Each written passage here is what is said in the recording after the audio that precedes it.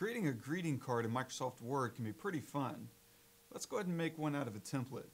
First we'll go to File, New, then run a search for Thank You Cards and hit Enter. That'll pull up a bunch of options. Let's select one that works for us. Maybe this guy.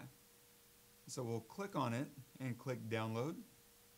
That'll download it automatically. And here we can modify these text messages any way we want.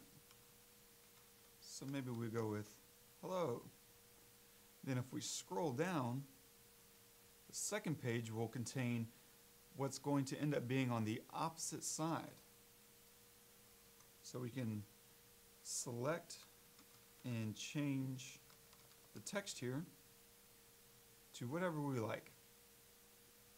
And now, when we go to print, we'll print one page at a time. First we'll print this page, then we'll take that same sheet of paper and flip it over, and then print the second page. And that way this occupies the exact opposite side of this side. And that's how you make a greeting card in Microsoft Word.